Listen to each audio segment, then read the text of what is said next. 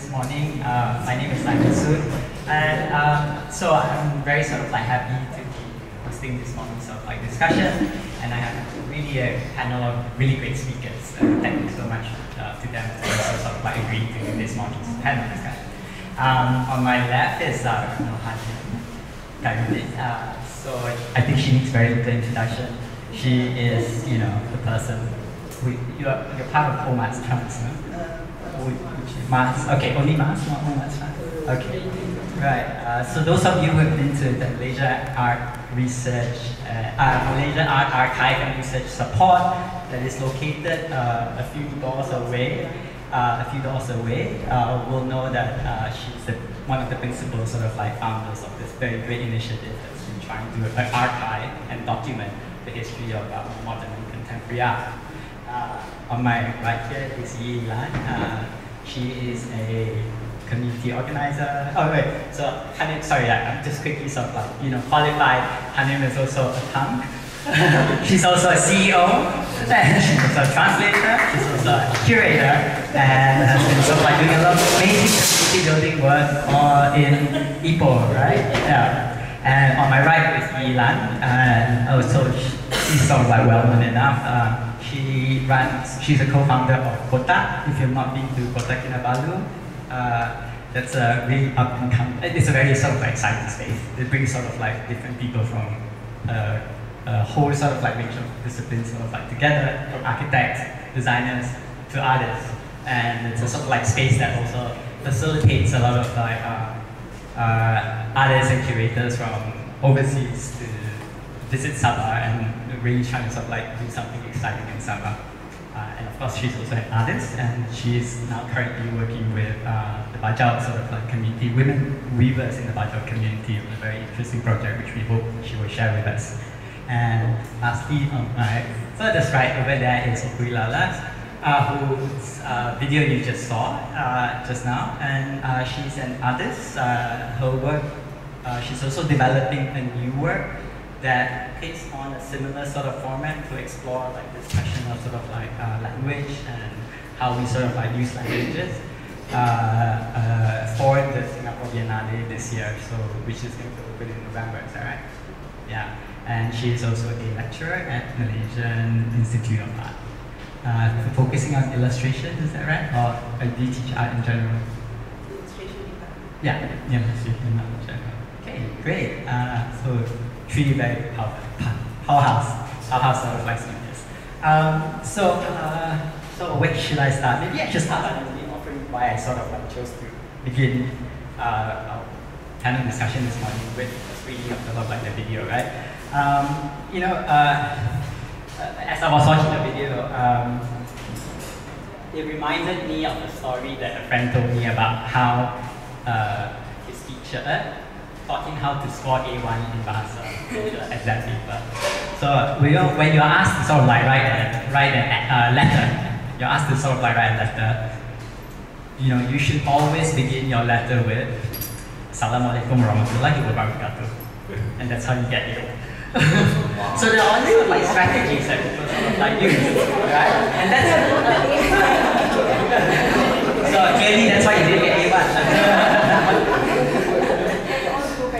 I also get A1.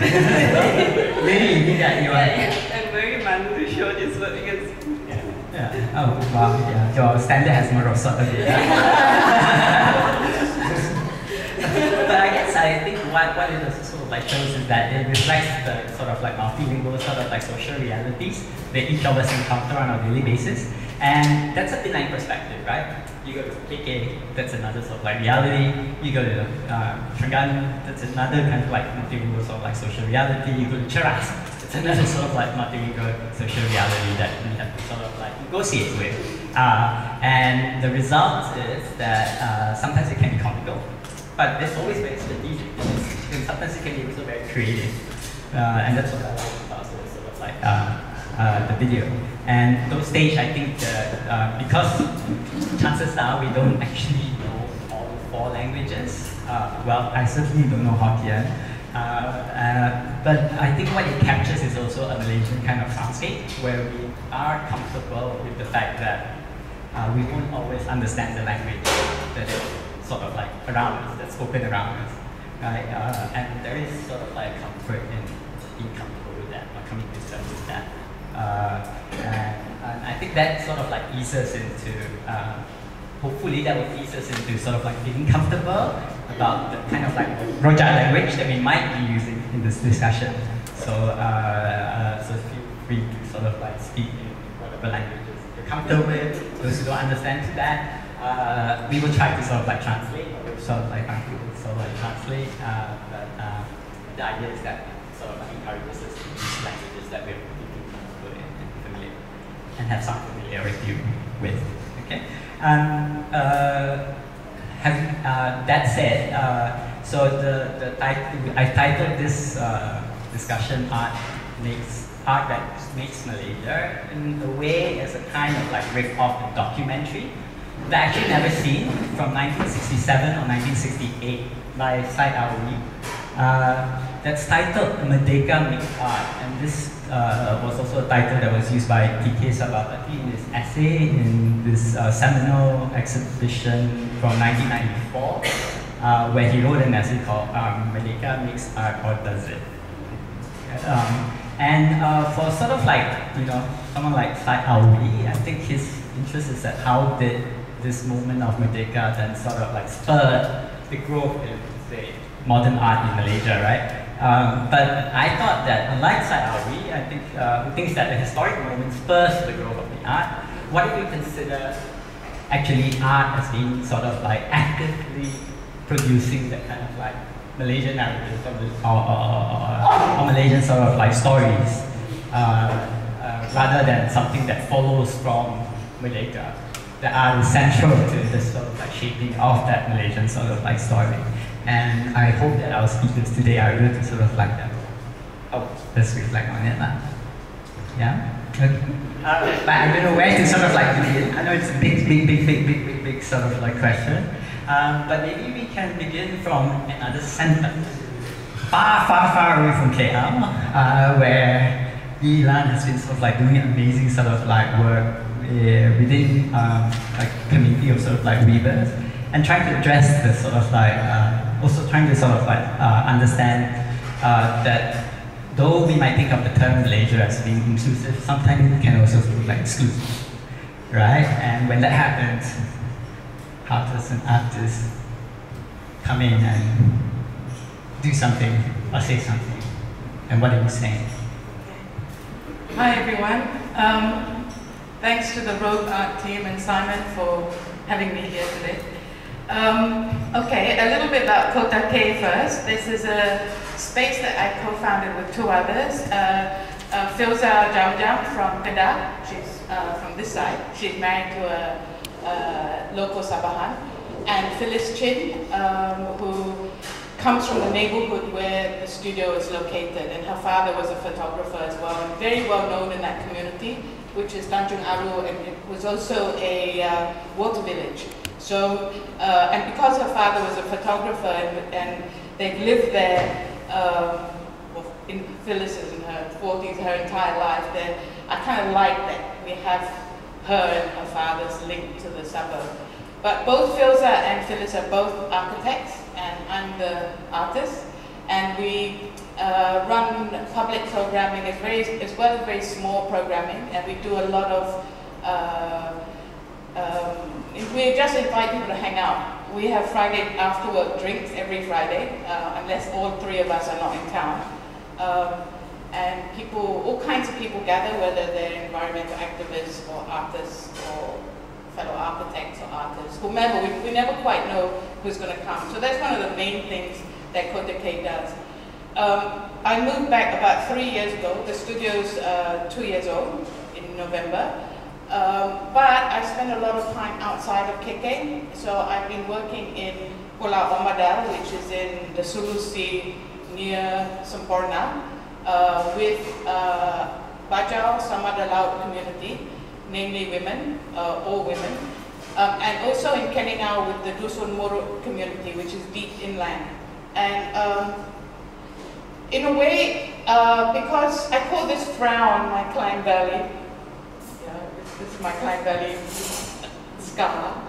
But I left at a time just before the last election when I was so frustrated and I was not relating to KL/Malaysia. And I always felt that I had a finger on this country and I knew this country. But there was a period just before the election where I physically got really sick. I was ill, like really ill, and I had become toxic, and I was reflecting, I think, the toxicity that I felt around me. So when I literally ran back home, it was a running away. And then what I realized as I was running away was I was enforcing these ideas of words like Merdeka that I don't really relate to, because we don't relate to Merdeka at all. 1957 Merdeka has nothing to do with 2/3 of Malaysia, right? And then there's this constant propagandic talk about being Malaysia that I just couldn't relate to anymore. And I always think that I'm like Belia about being Malaysian, because I'm the one that's always, including all parts of Malaysia. People say, oh, you're just promoting Sabah. I say, you don't get it. I'm actually promoting Malaysia because I'm being inclusive of all the various parts. It's those that do not think of the others who are being ultra-Malayan, let's say. So we come from a very different perspective on that side. But what happened when I was working with these communities was I forgot all of that, and it was no longer important at all. And what became really important was what was in front of me and the extreme local. And so I've been obsessed by local and the locals communicating to each other. So the weaving project I ended up doing, am I taking too much time? It's been driving all my work for the last few years, so I apologize if I'm verbose. I'm in KL and I'm excited to be here. So I discovered the tika, and it was personal because then I realized what I was looking for was a mat. I wanted a tika where I can berkumpul with the people that I want to ceramah with on a tika, and I'd lost my tika, and I felt such loss. And having a tika, I didn't lose it. I felt like it was taken away from me somehow, and there was a great sense of loss. So the tika to me I became obsessed by the tika, and I share space with two architects. Suddenly, the tika to me became an architectural space. It became a platform or a stage where people are invited to commune.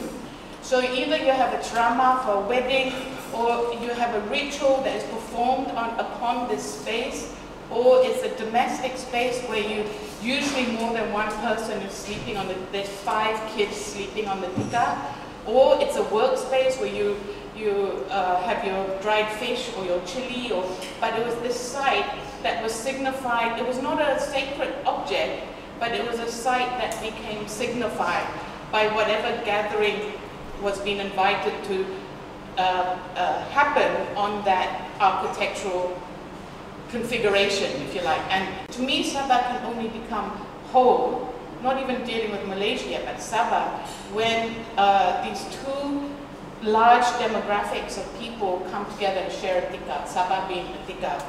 So then the sea-based, I started working with people who make tika, the weavers. So I was working with the Samadala weaving. The tika is called a tepo in Samadala language. Uncle Rajah.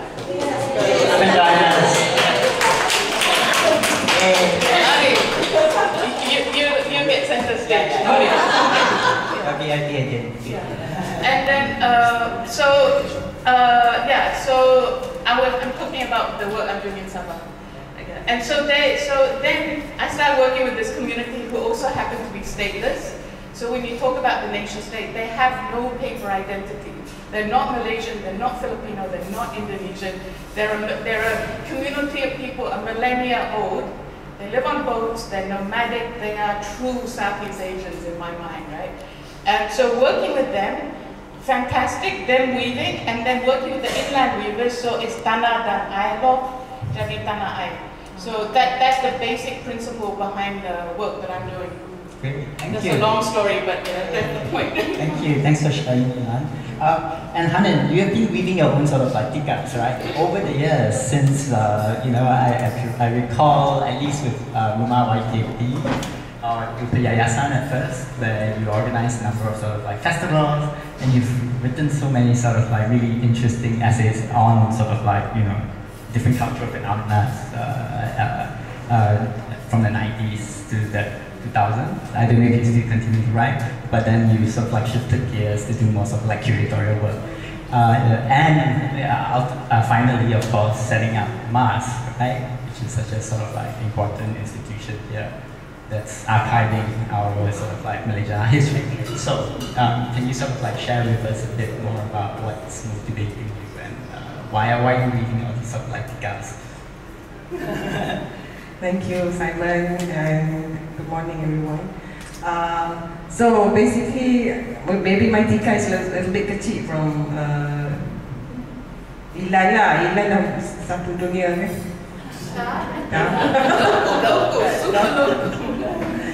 So maybe I'll talk a little bit about the Rumah YKP thing. So it was actually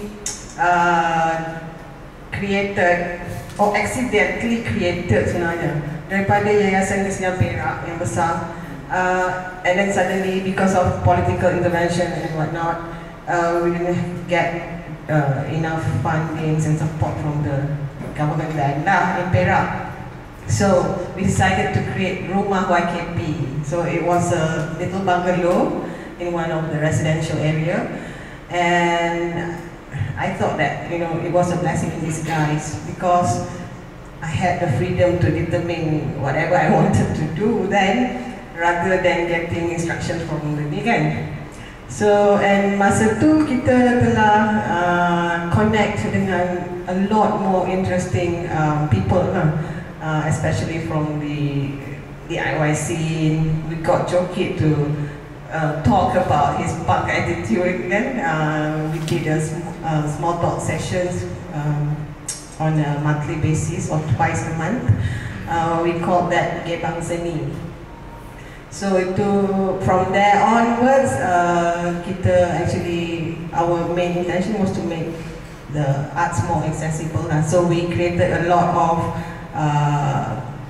talk programs to bring people from different arts background, not only visual arts, but also we got the writers, poets, orang film like Yee came over, and basically kita just to share. So I think it's important to create that platform to on a constant basis kena share out, because when you get pandangan or views from different people of different backgrounds, I think it will enlarge your understanding about your world. Then it will of course bagi input yang lebih fresher, rather than you just stick within your own community. So, one specific example, how do your pandangan shift? Yeah, because I mix around with all sorts of people masa tu, not only the art people.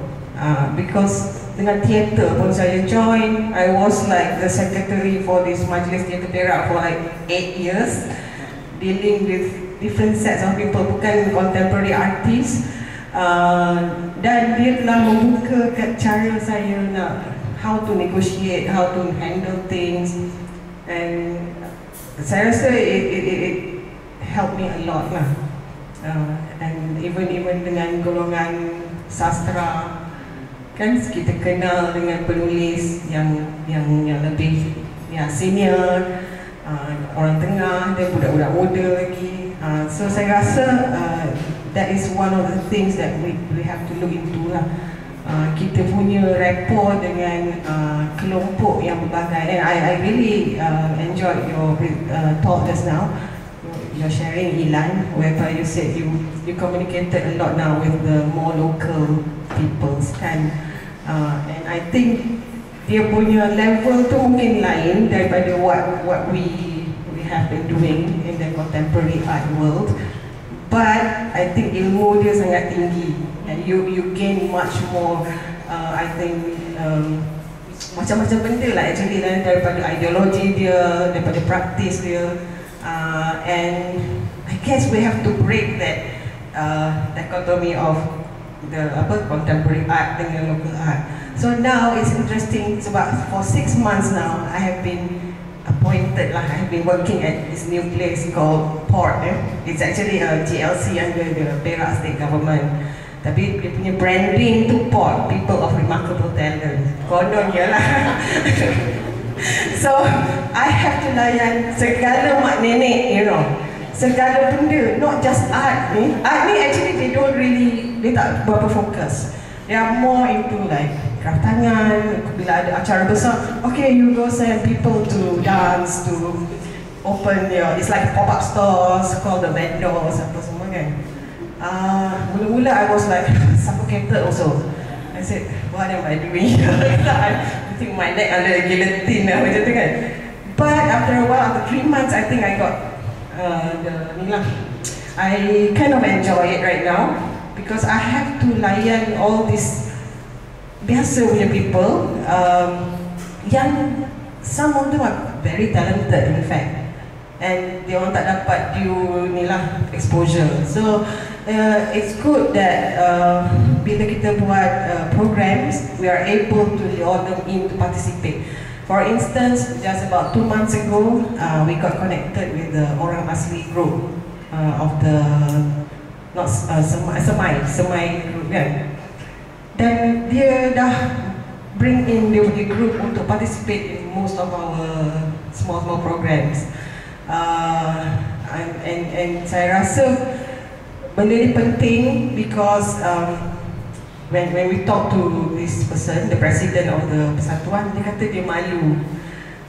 Dia selalu lalu dekat port tapi dia segan untuk masuk because they feel the superiority complex punya ni kan. So I said, why? Kata, you're just as good as the others kan. So and itulah saya rasa saya sedang melalui satu fasa yang mana Yee-I-Lann lalui juga, which is to connect and to, you know, cairkan diri, to liquidize ourselves into this reality lah. Dan sebab itu saya rasa saya tak tahu nak cakap apa lagi, but this is what I do right now and I'm enjoying it. At the same time, I think kita tak boleh terus forget what we do because we need important people like Dr. Simon to also, you know, share his ideas and to bring people together basically to understand each other. Like Okui, like Lala punya video tadi kan, it's like very diverse, but we are actually sitting in the same and breathing the same oxygen, and we need to be together lah in order to understand one another. I repeat my thought. Masih ada waktu untuk belajar Pak Mandarin sama. Oh, stop already. Jangan mak. But I like the fact that it's really sort of like people outside of KL that's really driving. There's so much energy outside of KL, right? And I wonder if Okui now you want to sort of like share a bit about what's happening in the Penang side. I guess it's, I know it's a lively scene, we just collaborated and put together. For me, what was for me a very meaningful symposium, a wonderful symposium that Okui and fantastic sort of like colleagues in Penang, you know, managed to put together. I just sort of like came in and gave my input, but I think that itself is indicative of a kind of like, you know, momentum in Penang, right? You want to sort of like share a bit about how and you're not native of Penang, you're from Kelantan. No, I'm half Penang. Penang, my father is Penang. Okay. Okay. So it's interesting because recently I moved to KL back then, but I graduated from MMU Savajaya in 2013, and then worked in KL 1 year, and then I moved back to Penang. So I think in 2013, Penang was quite interesting with Choctaw Festival and also functioning with Ran Amor, and there's a lot of friends like Chani just graduated from Taiwan, So there's a lot, the artists community there, and also the street art community there, it was growing that time. So to me that time, going back to Penang after working in KL for 1 year, it was like, wow, so diverse. Everyone is from diverse background. And this course of practice is also from like either from England come back or Taiwan or local train or self-taught. So it was a bit, a lot of language was mixed as well, and also discussion as well. And I think in Penang, my impression that time was street art and also culture and heritage is very dominant, if I can use that word. So even when I work freelance in Penang, my projects are usually with ASET or Georgetown World Heritage. So it's also meeting local communities. And I think I did this work in 2017, and I realized when working in Georgetown, you need to speak a lot of language to communicate, and even doing projects in, for example, one of the projects I did with Jenny, she did for the Re-Engage People's under Japan Foundation Curatorship project. It was actually my first culture shock in my own hometown, because it's in a Cantonese, that area is like predominantly speaking in Cantonese, and I don't speak good Cantonese. And I realized, oh, even the idea, even among Chinese, there's even a lot of gaps as well between different generation and different ideas of it. So it was my first I think thinking back that time, I was like I was questioning myself whether what I learned or what my practice is actually relevant with the local context. So it was quite a nice turning point for me that time. And because like we put what that project is, we put our artwork inside People's Court, a local residential area there, and people just, there's a gap. It's different from putting in a gallery. Like uncle might just ask you, I don't understand what you're talking about. What are you trying to say? They will ask you a very direct question, and it was a point to think that, oh, what I do, who is my audience, and what I do, does it resonate? Does it, yeah. I mean, that's a very nice story to sort of like bring us back all the way to sort of like KL, right? Where Balai Seni Lukis Negara used to play like a very central role as a magnetic sort of like hub that attracts people to a center, you know. And Uncle Rajah here used to be one of the chief mediator. And the chief sort of like a mediator almost. As a gallery assistant, you have to sort of like meet the public. And you have and you're wearing a Balai Seni. Do you want to sort of like reflect a bit on your time there? You worked there for over 30 years. And then also, maybe two things, reflect on your time working in Balai, but also given that now you have heard so many stories about activities happening in different parts of sort of like Malaysia. What do you think could be Balai's sort of like role today? Given that KL is no longer so seen as like the main, it's not necessarily the only hub, right? It's not the only place where artists can survive, make work, and have a community. Artists are going out to places, to different states.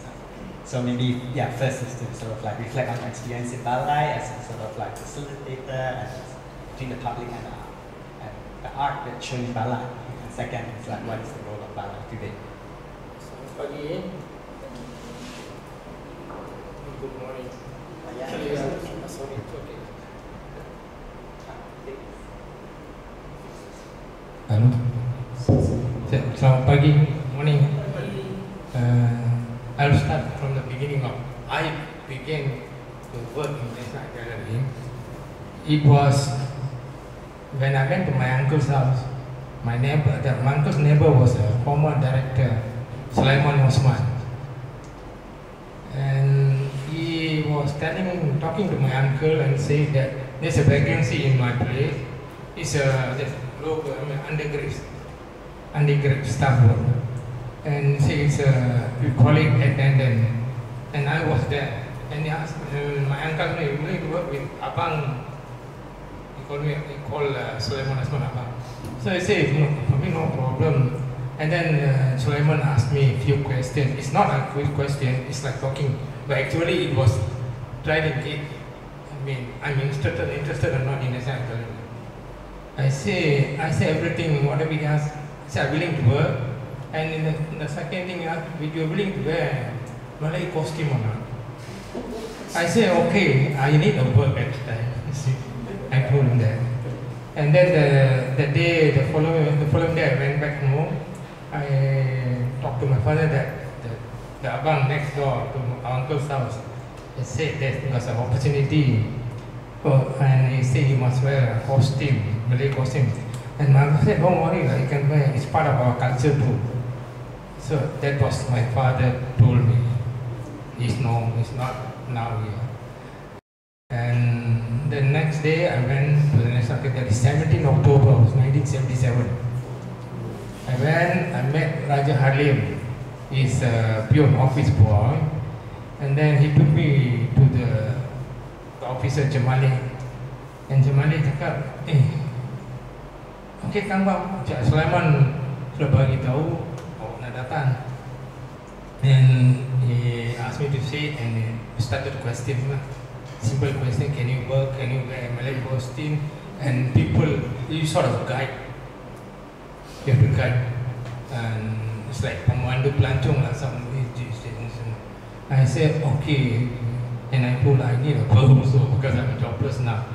Then I said, you can start from the 1st of November now. Okay, I said, just say, okay, everything go quick. Everything okay. Then on the 1st of November, I started working.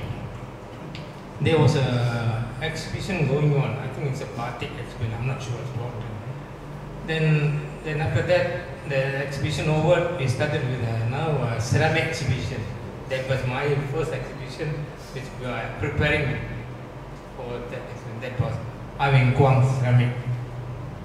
I think you all know. So started when we're preparing, we were bringing down all the paintings, batik painting. There's one Ampang work broke by my.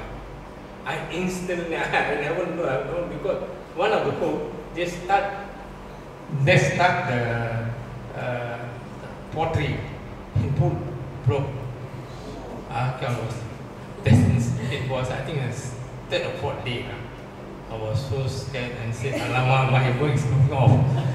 And then Cik Sulaiman came down and said, don't worry, I'll talk to Ampang, we'll settle the. I think Ampang also was very good, they accepted. I don't think they even accepted any payment for that. At that time, we were very close with this art gallery, most of the artists. So from there, I began to work with, the so-called my colleagues, my first mentors was Pakcik Alias, Pakcik Hamid, Abang Rosli. These are the three persons who are working as an attendant. My jawatan was attendant at the time. But Jamali told me, we call it attendant, but your work is as a gallery assistant. So I said, okay, and then this Pakcik taught me a lot. How to handle the painting, how to see the painting. Not only he and Mr. Malik, very close. He will come down because I knew he will come down and advise. If there any problem, come and see me. He all the while will tell us how to look at the painting. We don't simply say, look at the painting. If you see, you can't know anything. You look at the painting. He told me that. And I started to learn from there, bit by. By then they started to introduce artists. I think the first artist was, there's two. One is Yutin Ling, the other one is Pia Dasa. I met him in the office. Then after that, Datuk Syed Ahmad Jamal. We call him Tuan Syed Ahmad Jamal. And then Ismail Zain. And then my curator was Maira Mazuki at the time. The director was Sulaiman Osman. Malik was the officer in charge of everything. And A to Z, from accounting, from preparing everything. And there is one Abang Samad, also a clerical worker. And Rajah Halim was the office boy there. Then Papuna was I, the colleagues. So 9 of us was there, only 9. In former Dewan Tunku Abdul Rahman. Those days we call Dewan Tunku Abdul Rahman, not Matic. So Dewan Tunku Abdul Rahman started work. And from there, we started to wear. Then after some time, Sharifah Fatima came in. And we learned from her a lot how to prepare the exhibition. Because art is different from other art exhibition, different from other exhibition. So it is very unique. Even at the time, the chairman was Tan Sri Kamarul Arifin. Whenever he comes, he is very close to us. He come and talk to us, he sit beside us. It's something like, for me, it's like golden era at those days, because they never see me as an undergrad staff or from a different part or different days. We are very close, like brothers, and we are like a family. You can call us a family. They know secret from us. And this Pachi Hamid, this Pachi Halias, is an old timer. He can see a painting and tell what is wrong with the painting. So I learned from him. And this other Pachi Hamid, and then Roosevelt was good in arranging, preparing all the artworks for the, things that we need for artworks, and especially he knows what to do, how to arrange everything. That time I don't know how. Well, they were all not. They're not academic. Most of them was standard 6. Me was at that time top 3. And Pachi alias I don't know what, but he was a former policeman. And they say, but they learn a lot. I learned from that more than that. Well, they taught me, everyone taught me. And plus with the artists, they are very good. Usually, Adasas, Majama, Ismail Zaid, and I won't forget this Lee Kian Singh. To others, I don't know how, they said they are very garang, but to me, he was very good. I know how to talk to him. And he even taught me, even when he was hanging his painting with the nylon, all because something, he will just tell. You must see from this angle, then only you can see. What about today's context? Wait, I think getting my living in Malaysia. From there we moved to Majestic, but very sad thing happened in Majestic, I think in the 90s. That was Hussein Nas painting got stolen. Until now, till today, I still think about this painting. Gadis Melayu, the only Gadis Melayu. And it was very fine.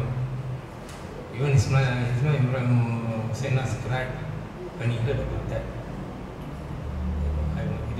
I was told by my colleagues that Hussein Nas cried when he heard about how his painting was lost. And I was working at that day.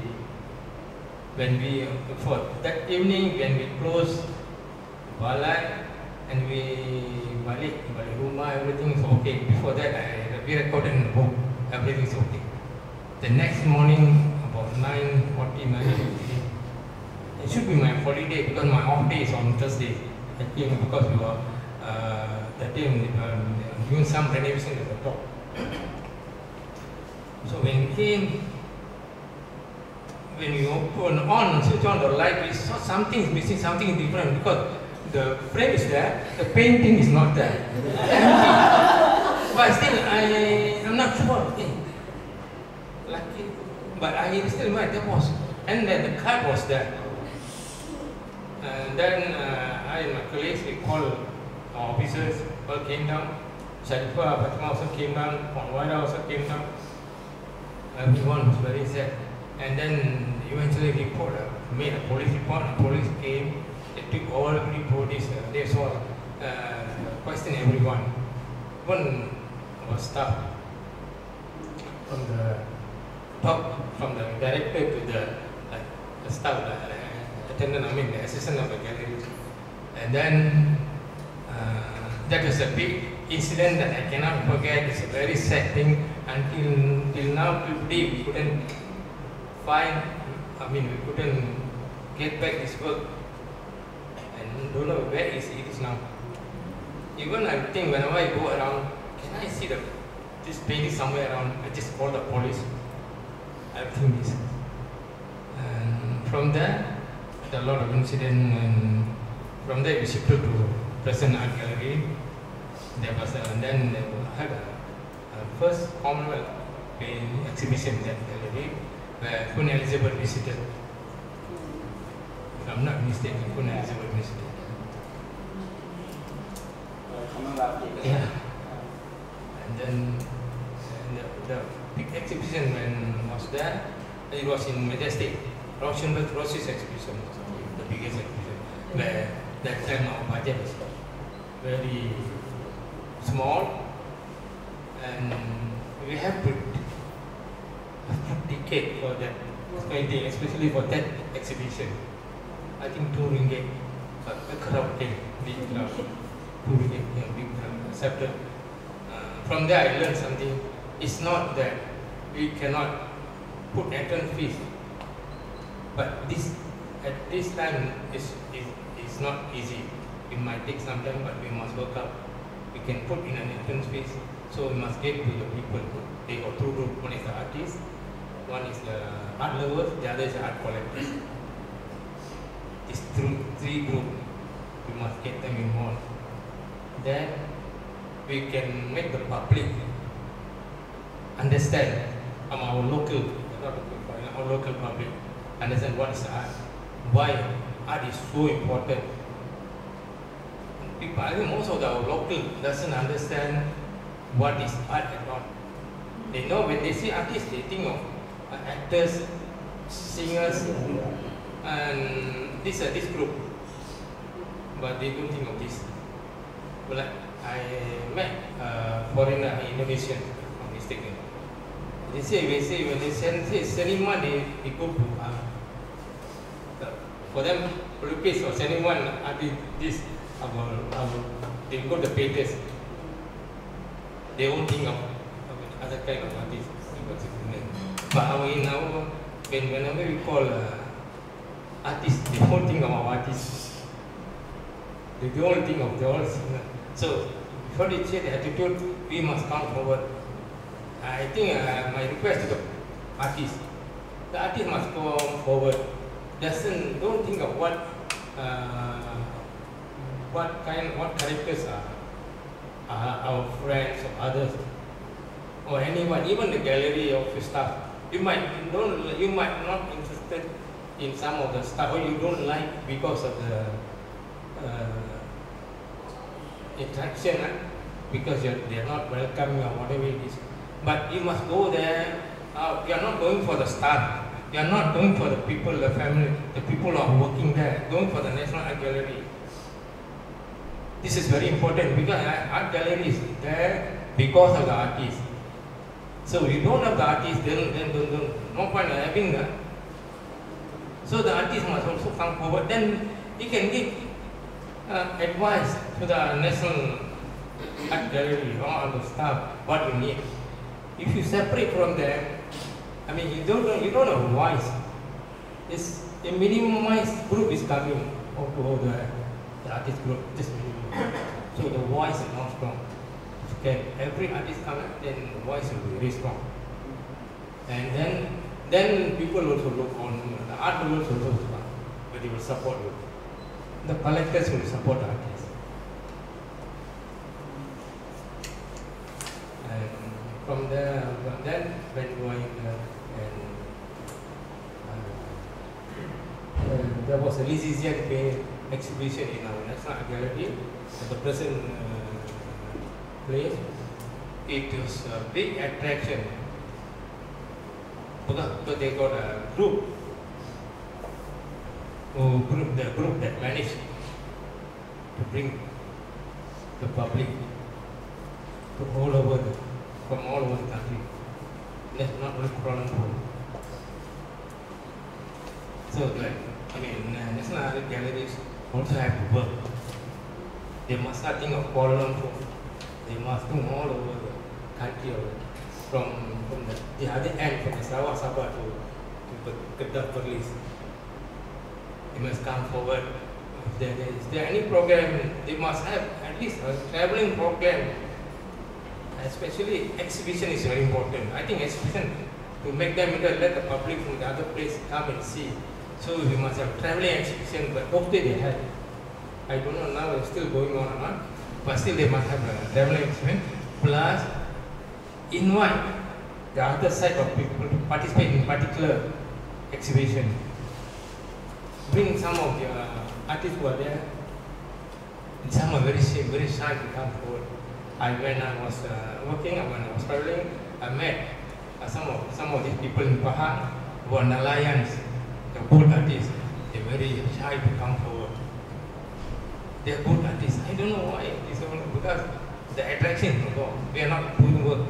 We're not making them come home because we are still young. Maybe we say we are independent of only 60 years, but I think we are still young. In not many parts. So we must go to the people, like say the parents must go to children. Bring them forward. Go them more forward, more advanced. Then after that, there was an exhibition, a big exhibition. And then from then I clocked at the 4th October of 2014. Sorry, in the book you mistakenly mentioned the 31st. It was 4th.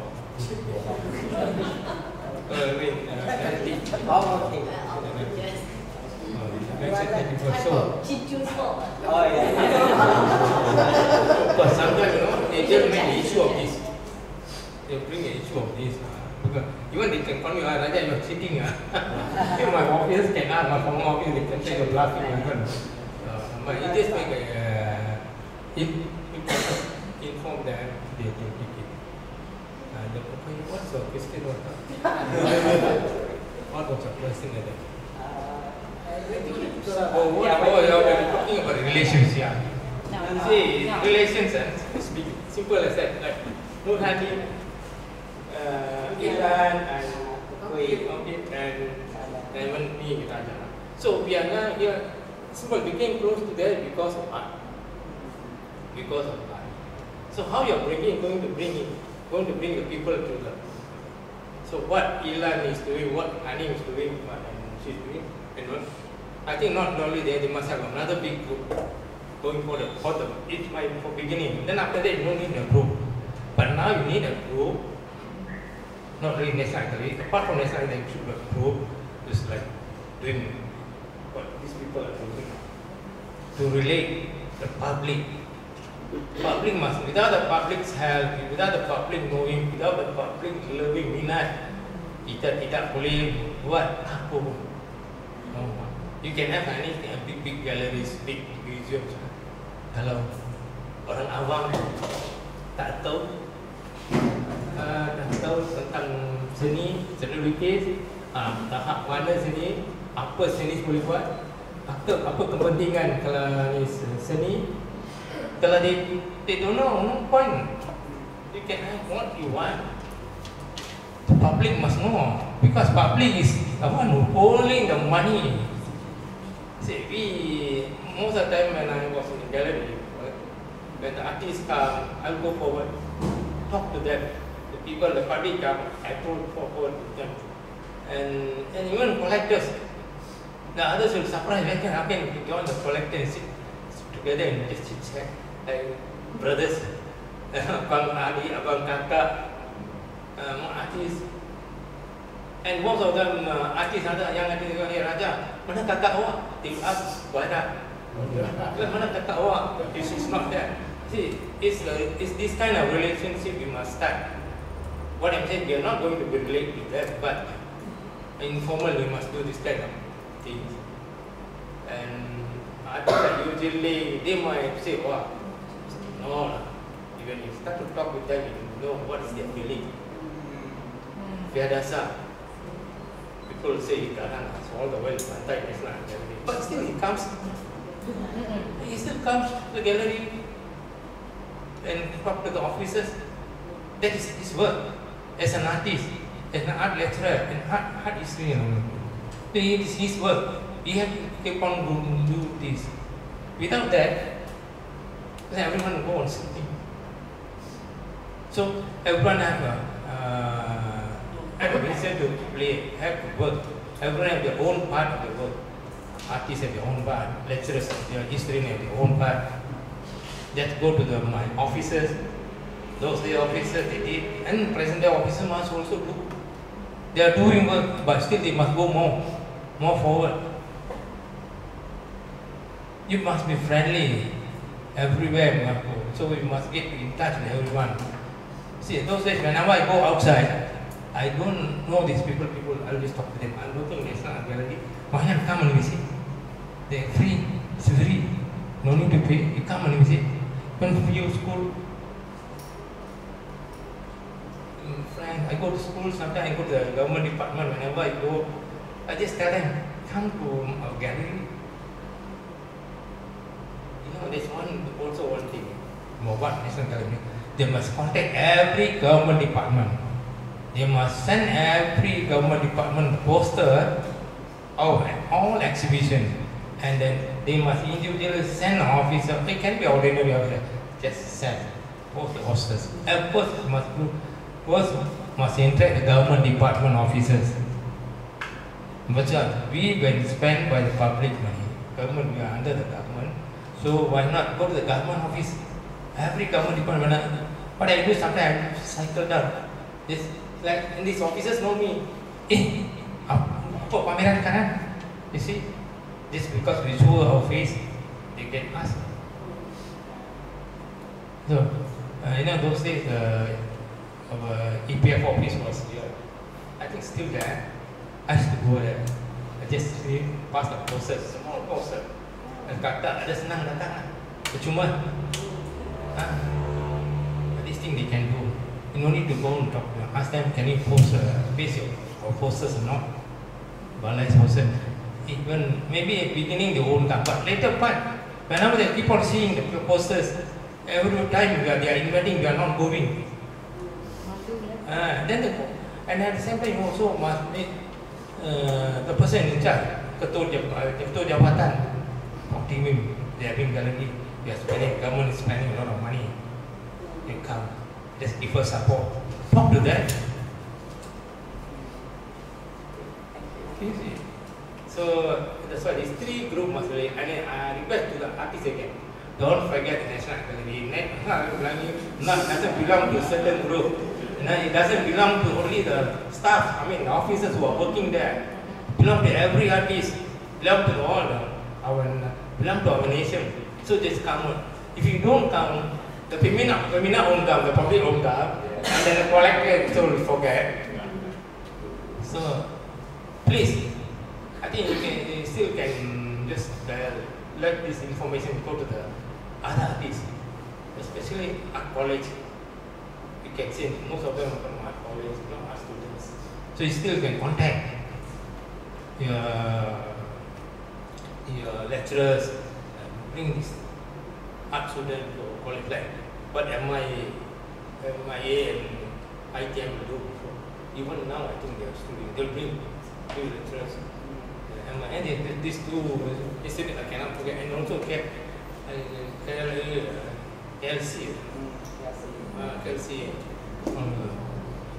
They come. No, MIA oh yeah, from KLC also. MIA now she's a lecturer from MIA. And the group, I think, if I'm not mistaken, from the group from ITM, MIA still coming. They come because the lecturers say to you must go to National Art Gallery. See, that is very important.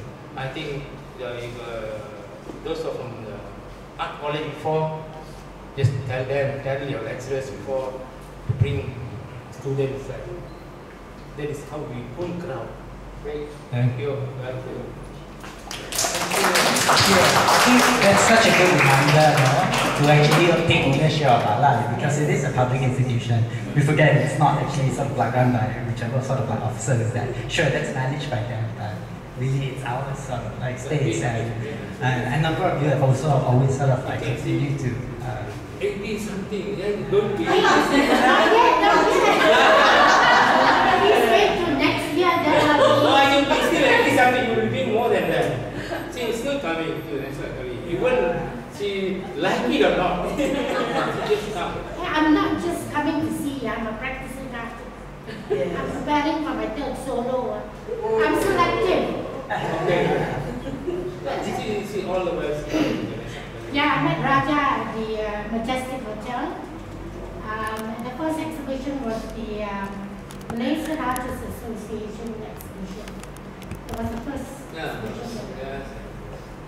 Yes. The chairman was Khalid. Ahmad Khalid. Ahmad He Khalid, yeah. was the president Chairman of was the like association. and bring a lot of different kind of food, Chinese food, Indian food, Malay food at the opening. So do our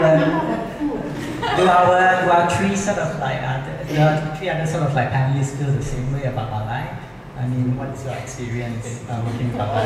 I don't think this will like dig up it's not a sort of like it's not a digging sort of exercise. But what is given that it's like all of us have very complex relationships with that institution, right? Yeah, I would fight with Balai all the time, or at least some people in Balai. But but I still feel an investment in the institution. And how do you what do you feel about it? What's your experience about it? Maybe what is Off record, what? No. I've always supported Balai dari dulu sampai sekarang. Okay, regardless of whatever people say about it. Because I think it's important for us as artists to sama-sama menyumbang, help. Sebab it's normal. Governmental punya organisation, dia punya mentality macam itu.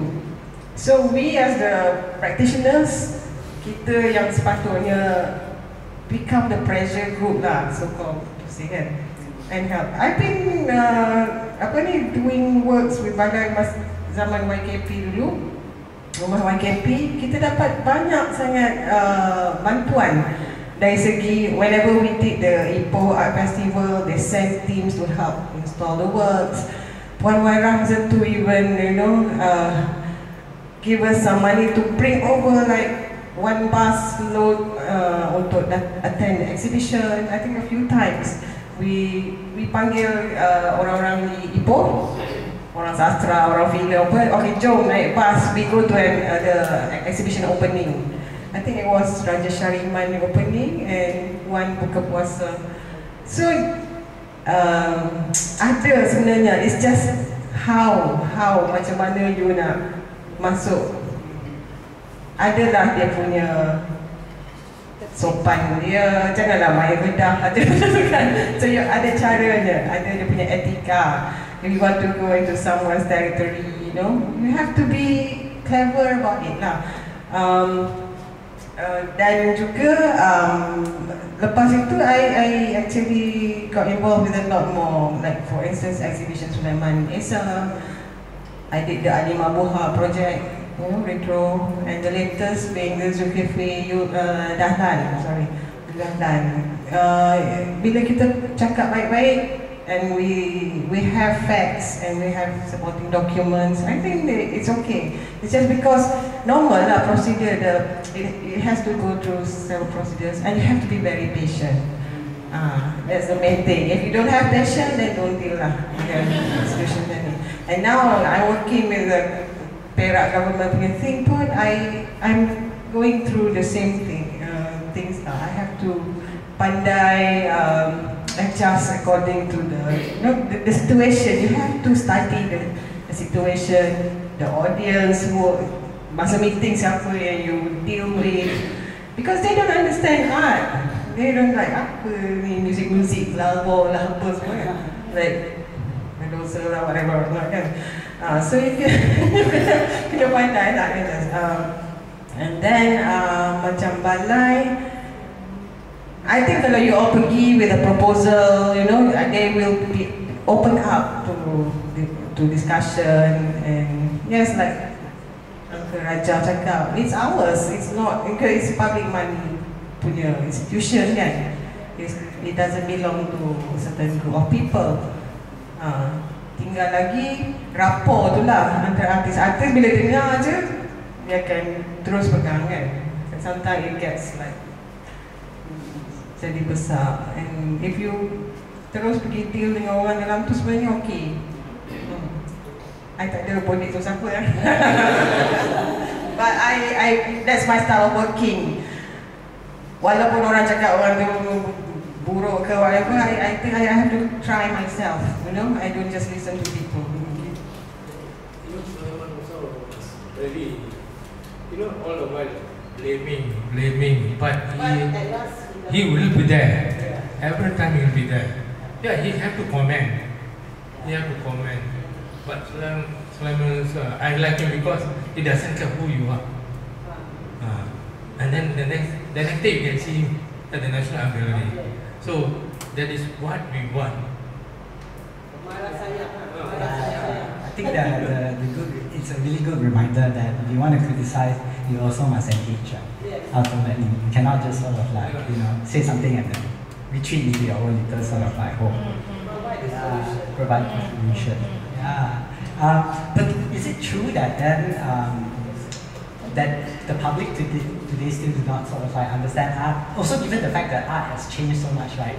Now you have you cook a I don't know, a dish of curry in a gallery. That's art. You can sort of like bring people together, and that's a kind of like artwork already. And there are all these sort of like other sort of like interesting kinds of like practices, and working with sort of like weavers from sort of like the Banyak community. This is a form of art project. In a way, the language of art has already sort of changed so much.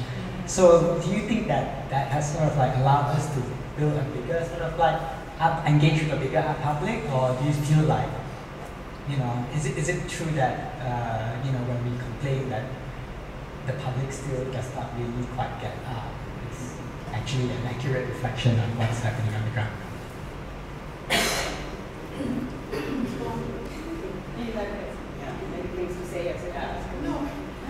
I think the public is the public in the sense that how much consciousness is in the realm of a public's mindset, and whether they call it art or budaya ataupun adat, or there's many descriptions of what might be seni. Orang seniman itu is also a very wide description. So sometimes I think if you're talking specifically about the contemporary art world, it puts all kinds of elitist gatekeeping,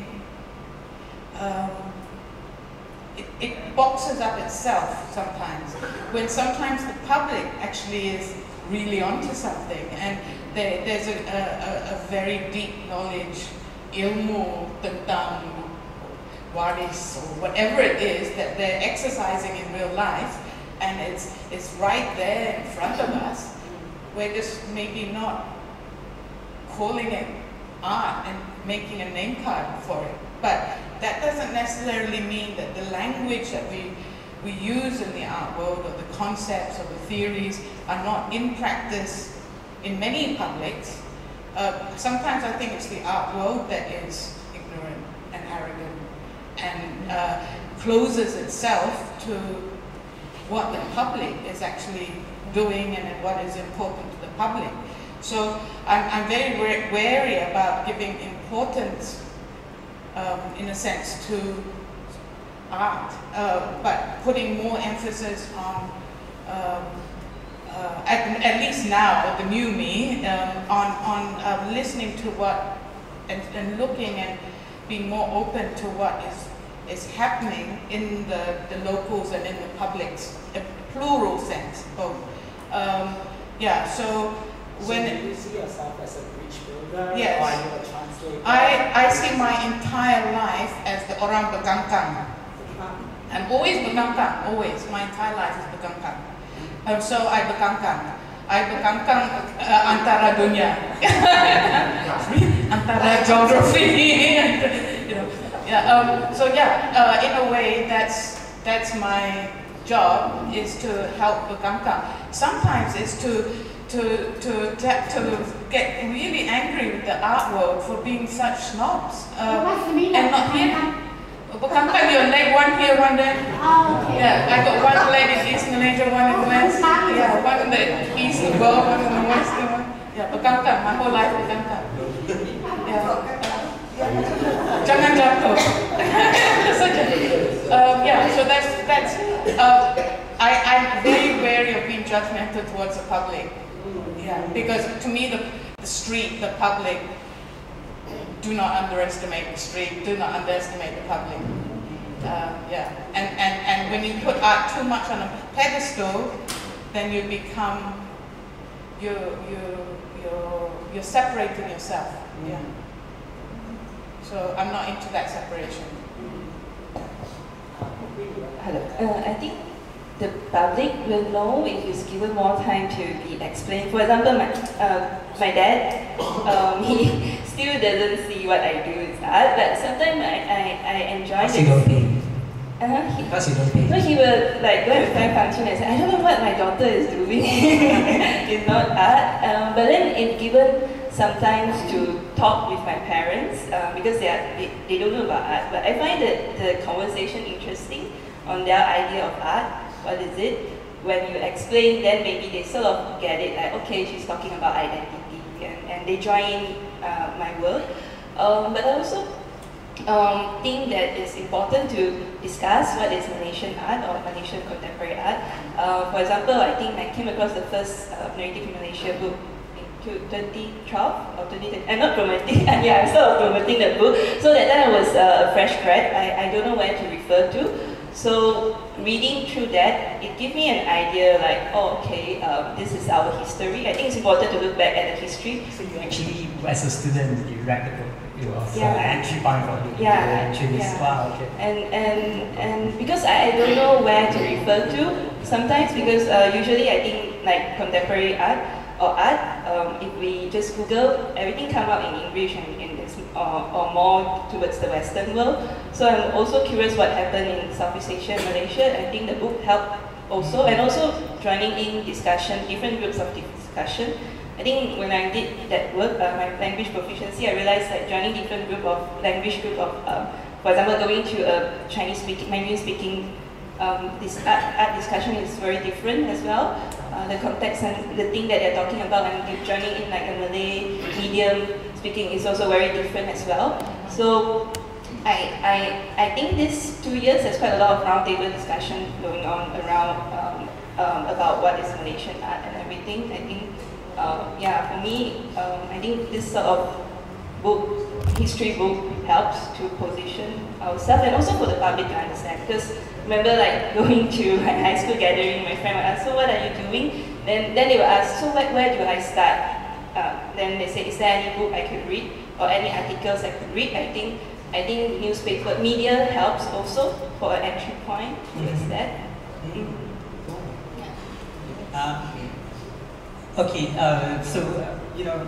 Feel free to sort of like join in the conversation. I don't want to just sort of like make it about us. If you have sort of like something to contribute, sorry? Yes, I am opening up the floor. Why do you have something to add, Sylvia? I had a lot now. Oh, okay. You want to gather your thoughts first? Sorry, I'm not young anymore. I really forgot, but anyway. Okui, Lala. I thought she was from Hawaii. She could be.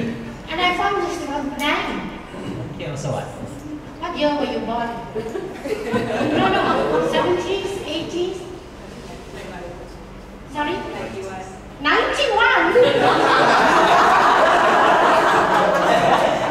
is how many years? 50 years after me. Too young, I don't bother.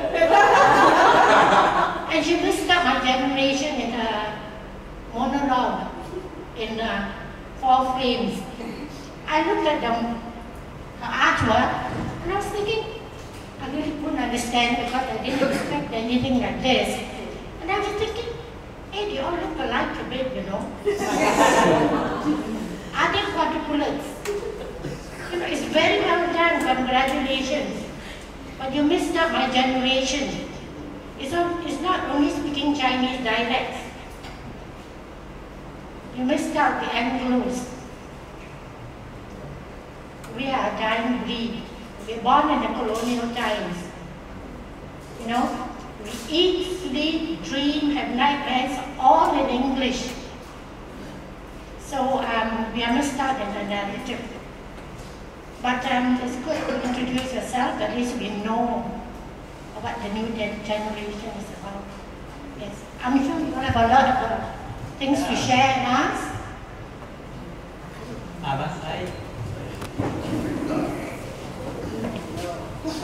Boleh? Ni nak tanya siapa? Tak tanya, nak komen. Okey, silakan.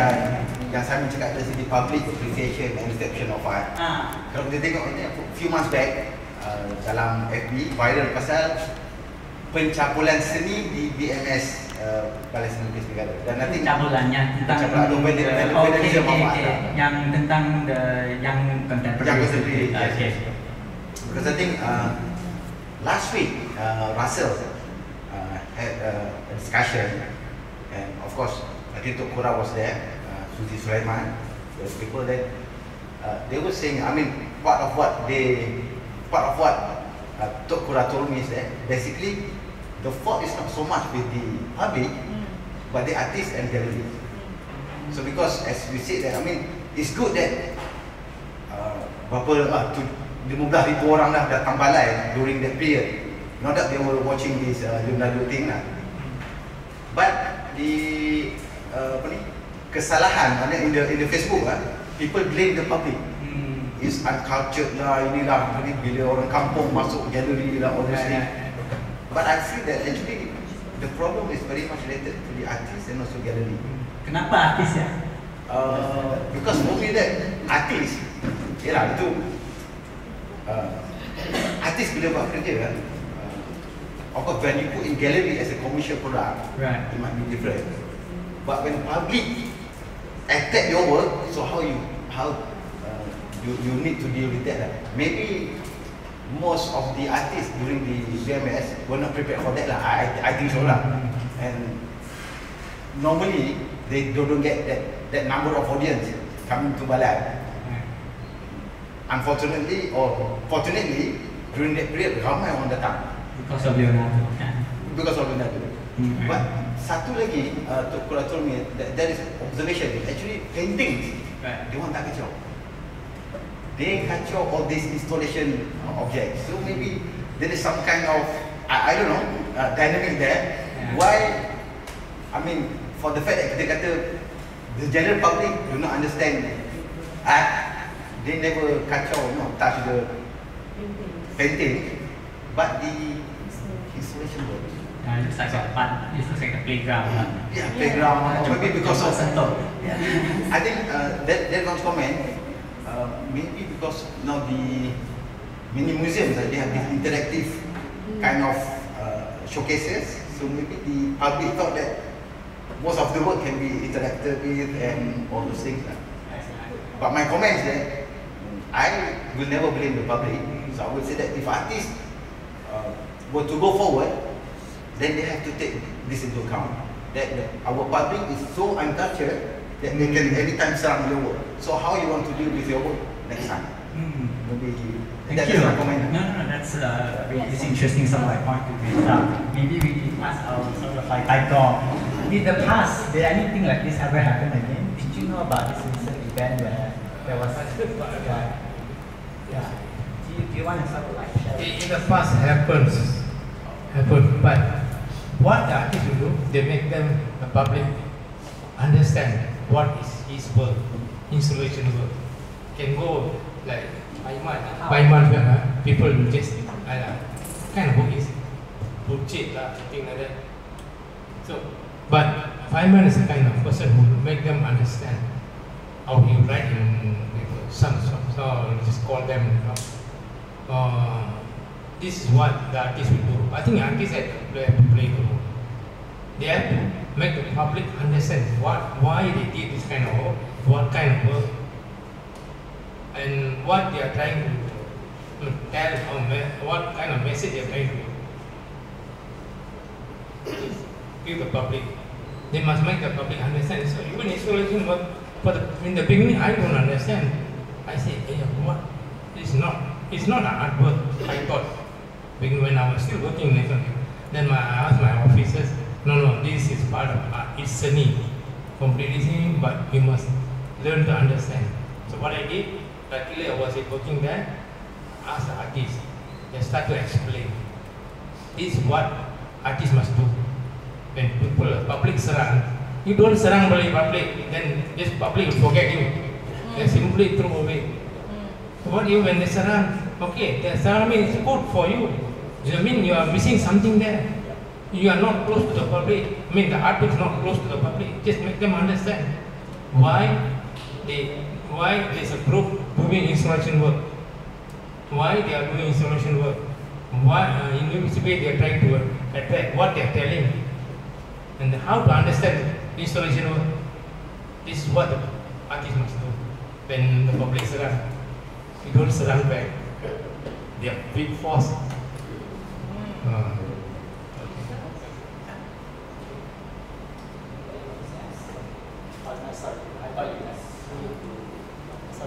Do you have something to add? There's someone who sort of like does archiving work, and someone who actually sort of like, it's about sort of like remembering, it's about sort of like thinking about legacy.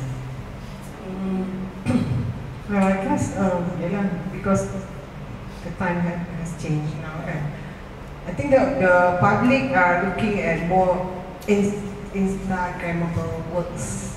Dia nak posing dengan works tu, dia nak bersama-sama. So, seperti mana yang saya cakap tadi, he doesn't blame the public. Okay, that's true enough lah. Sebab sebenarnya pihak yang mempamerkan karya tersebut sebenarnya kenalah standby-kan dengan enough gallery visitors ke, ataupun ada explanation, you know, in order to cordon the work from being manipulated or attacked by the public lah. Tapi tengok juga kalau some works may require that interactivity punya proses, kan? So you, I don't know, it's up to the apa ni, management of the exhibition inilah untuk to make sure that doesn't happen again in the future. I think they were quite dia tak bersedia waktu itu because they didn't expect, you know, like thousands of people come and spread pula kat BMS punya section. They are all daripada nak tengok Leonardo kan, but at the same time yang atas habis jolly sangat. Itulah, I don't know. But then again, if you set that limitation, macam Yee-I-Lann cakap, you just going to like pigeonhole your thing lah. Memang nak kena adakan that exclusivity kan. So how? I don't know. I also don't know. Hanim, you just mentioned a really important word, which is the Instagrammable. Yes. And as much as we might laugh at that, that's a really serious thing now. Yes. And it's a kamkam. It's an interface that a very real interface now. That I think museums the world over are dealing with this other realm that has become more and more dominant within marketing strategies, within people's objectives of why they go to these spaces. So I mean, I don't know enough, but I mean, I've been seeing some projects in Sabah that have been happening that are almost made for that Instagrammable moment, and they're super popular, and they engage. They're successful, really successful, and that to me is really. I don't speak about that in a demeaning way because I think that it's a really interesting way that you can use that. As another, well, not just as a carrot, it's a thing unto itself, as a channel. So when you're talking about earlier about how reaching publics and things like that, the interfaces that happen, that's become a really real and interesting arena to considered, also in terms of the installation of an exhibition? Yeah, of course, I think not everyone will get right what we're trying to present there. But at least out of 15,000, takkanlah tak dapat 1,000 orang yang will return, yang akan datang semula untuk tengok other works, you know, like I think it's just casting the net over. And be prepared for it. I think it's a very important point to sort of highlight. We're so used to living in our small little bubble that sometimes when suddenly there's a surge of sort of like popularity, we don't know how to deal with this. New volume. Rachel. So I want to say this, right? Just add on to that. Instagrammable, very important. And for my part-time class, I actually added this bit where I teach them about lighting and teach them how to light for the person taking picture with their artwork. So that you're not lighting just for your artwork, but you're also lighting for the person who will be standing with the artwork. The person always has to be in the frame. Yeah, like how you would imagine this person to be taking picture with your work. In a way, you are controlling that as well, where you are allowing that person to stand, where's the best light, and best light for the person and the artwork. So complicated. I can't even master the first thing. Yes. Sylvia? I'm a painter, but I don't understand installation art. But I have come across good installation art. And from the statements that the artists have put out, I can understand a bit of it. I believe that good installation art comes from the majority of the artists with a good intellect. They know how to create the installation. Now my son was an installation artist too. And one of his best ones, as a mother, I can say one of the best ones, was done when he was 26 years old, 1990 something. And it was called Elements. And he had a big fan going on, and he explained his work. And it came out in the Newcastle newspaper in Australia. And the other one was Form and Function. And I thought it was good, you know. Now, as to art education to the public, I think in the 1980s, we had an art, Chong what? Chong Tik-Di, something his name, I can't remember his name. He wrote in the Star. It's either a weekly or a monthly contribution to the papers. And it was very good, so the public was being educated, but he migrated to Australia. Then we have Ui Kok Cheong, who wrote quite good articles, Star and the Straits Times, but now it doesn't do it. So at that period, I think a lot of the local people, they learned a lot. So we do need a contributor to the media, the newspapers. So how are you going to encourage that? I think the Star does a pretty good job. They do almost weekly coverage.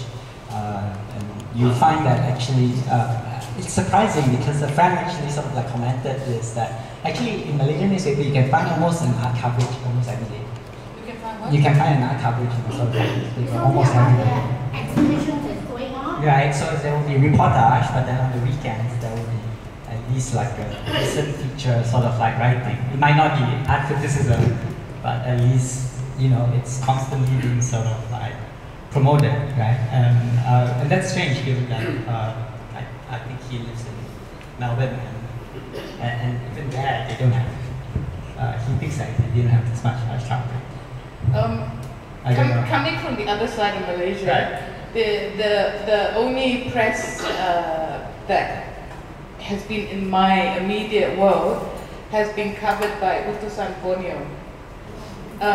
It is not covered by mainstream Semenanjung papers, but it's by Borneo papers. So media is a really interesting issue about these cross-regional communications about what is happening.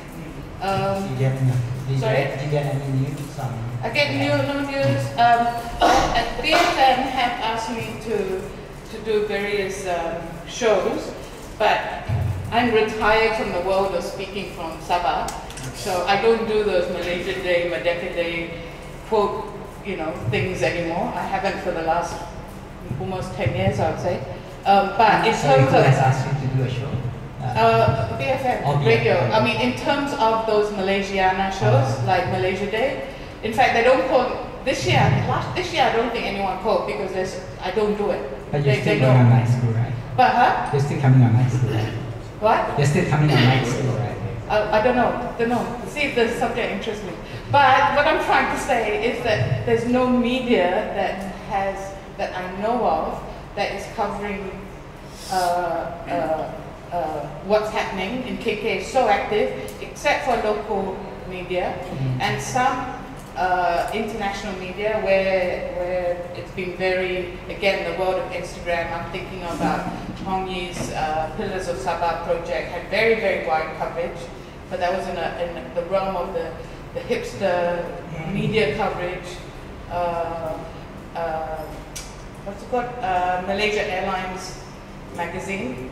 But in terms of West Malaysian newspapers, I can't think of it. Yeah. So the media tends to focus on certain parts of the country. Right. But then you don't read our papers, we don't read your papers. The West Malaysian newspapers arrive at 12 noon, FYI.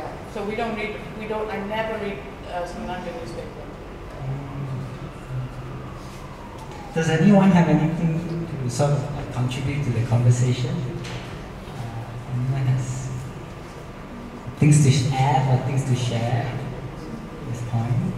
If not, then maybe I can sort of ask another question. Actually, I wanted to ask about what is, some generic question about what you think of the future. But since this is, in response to MMA, maybe it's also to do some sort of stock taking, right, of the past. Do you, as an artist, I mean, we're all trained in different sort of schools, we come from different kind of backgrounds, we're exposed to different sort of art worlds and art communities and possibly even have very different networks. But I guess what Uncle Rajah said is right. The fact that we're here together today is the fact is because we're passionate about art, right? There is a kind of intensity to our sort of commitment to this thing called art, however you want to define it. But who is a sort of figure or a figure from the Malaysian art scene in the past that you look up to, and maybe why? Would you want to sort of talk about that? Is that difficult? Is that a difficult question? And if you don't, if you don't actually, might be worth sort of talking about why not? And do you have to then sort of figure out the scene by yourself? And do you, To only think of one figure is quite difficult. I mean, or you have a few, you mean? Yeah, I think a lot. You can tell us. You can say a few too. I think a lot of artists or even art movement inspire me. I mean, it's to refer to it at different points, I think. So it's quite hard to pick one. Okay, maybe some of a few important fields that you think that they have done meaningful work that you are inspired by, or you look up to on some level. It's not a yes or it's not a right or wrong sort of answer. It's more to prospect, maybe to get people thinking about who are there, what are the people who look up to in the past. I think when I just went back to Penang after in KL, graduating in KL, I came across Kong Yu. We worked together in Charleston Market project. Okay, this is Liu Kong Yu, right? Yeah, okay. Where we did installation, where we did sort of engaging the market community together to be involved in the survey. This is at Pasar Charleston. And that time they were looking for photographers, so me and another photographer actually shoot some portraits And Gong Yu and Tacy were sort of like the artistic director for that project. And so, in contrary to like my perception that photography exhibition is just like on normal scale, but he actually they made it into big size photography, and that really engaged the community and the market vendors. Feeling proud of the market. That time, Charleston Market wasn't renovated yet. It was quite dirty there. So and then like I started googling about Gong Yu, and then like, oh okay, his work, how he interact, and I think what inspired me also is how artists, their work, and also what they do for living, and also what they do in their, I mean not only artists as artwork, but also artists as a person, their side project. I think that's very, a lot of artists here also inspire me a lot in that way. Do you get a lot of support from Gong Yu as well, like, in terms of your practice? Like, do you see him as a mentor, or does he provide that kind of like, does he play a mentorship role to you? No, not really. I mean, it's friends. Like secretly admiring.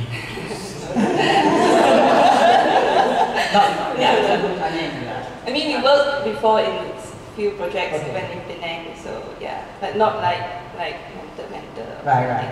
Okay. Great. Thanks.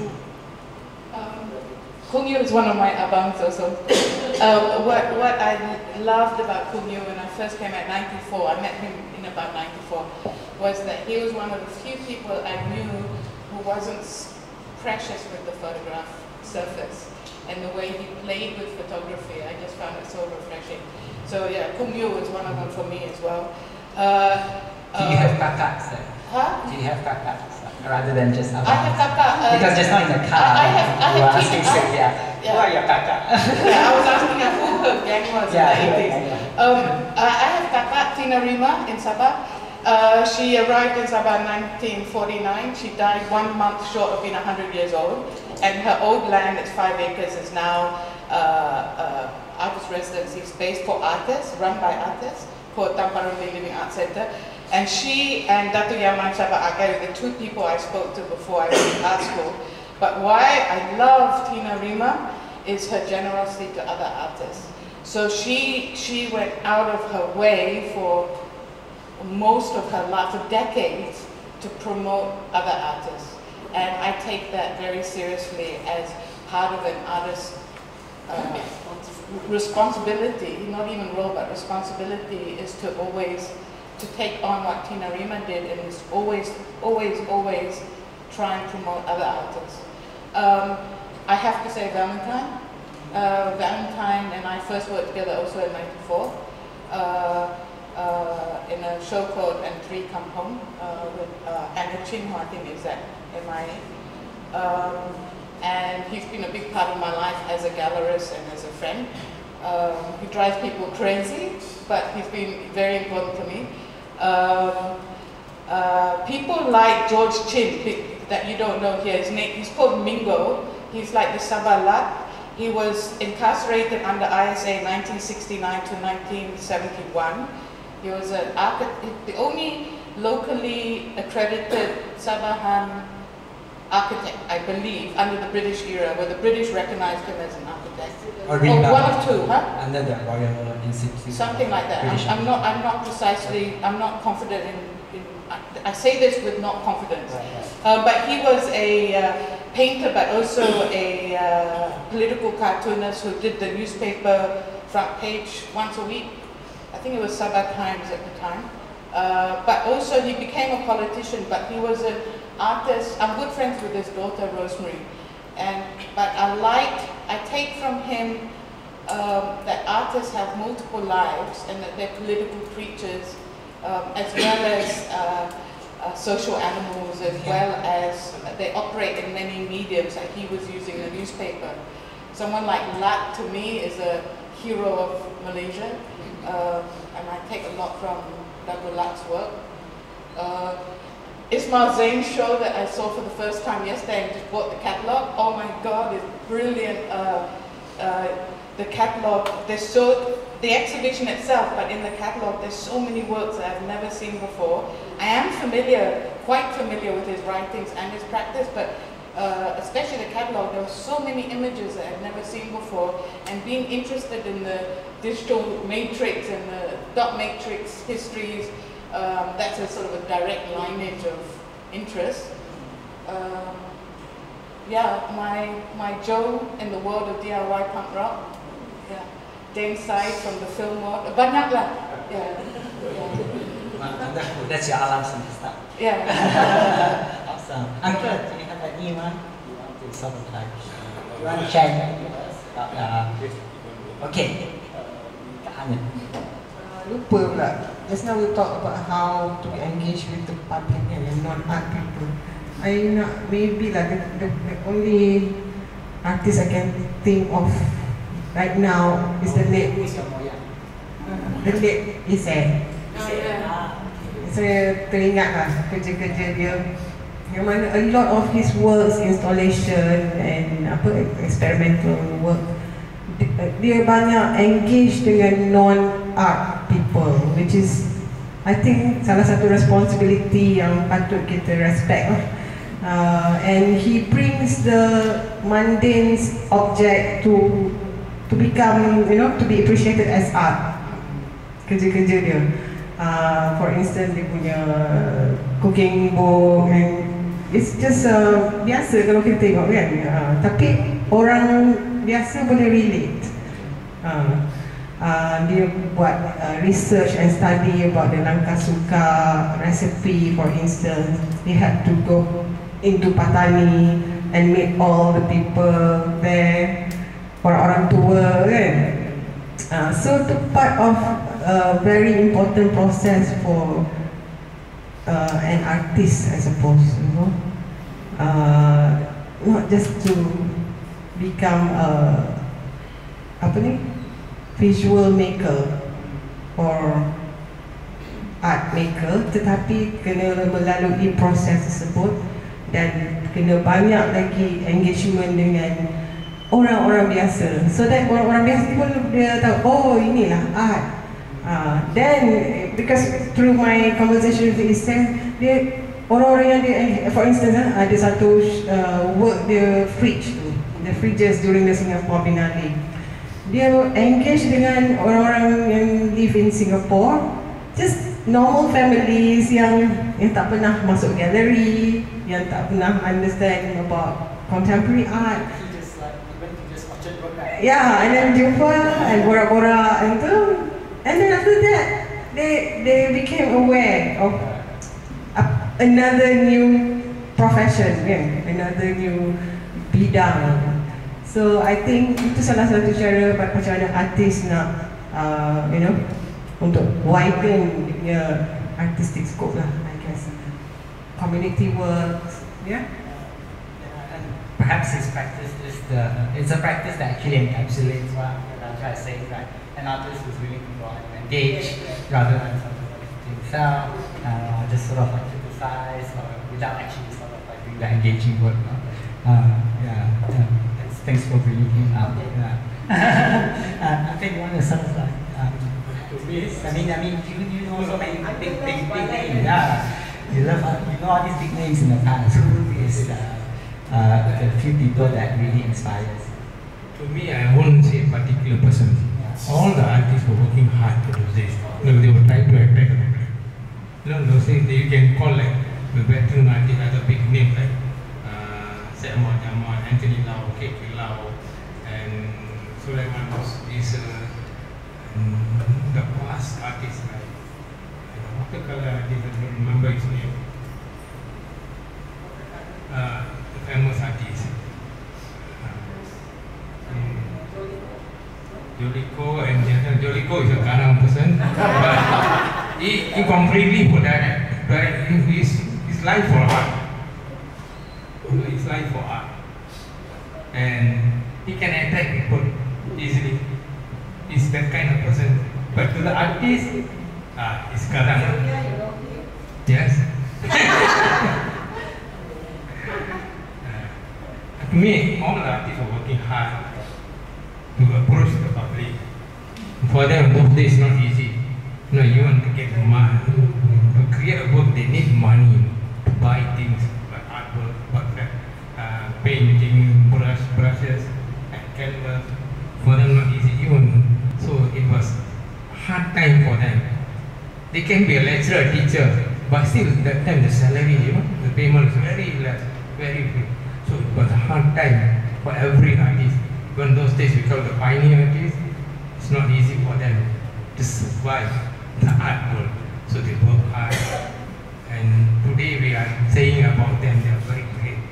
It's they work that way to attract the people, everyone, collectors, art lovers, artists. Even some, you can see some of the artists talking about past artists. So it's something, it's an award given by them to us. So we must keep on going. The artist must play a big role. I think it's with the artist, not with the public. It is the artist. On that note, I think that's a very nice way to sort of like conclude our discussion. Is there any sort of like final thoughts on the floor? No? So I think that's a really nice sort of like a reflection to sort of like end our panel discussion. Please join me in thanking our panelists again. Thank you so much.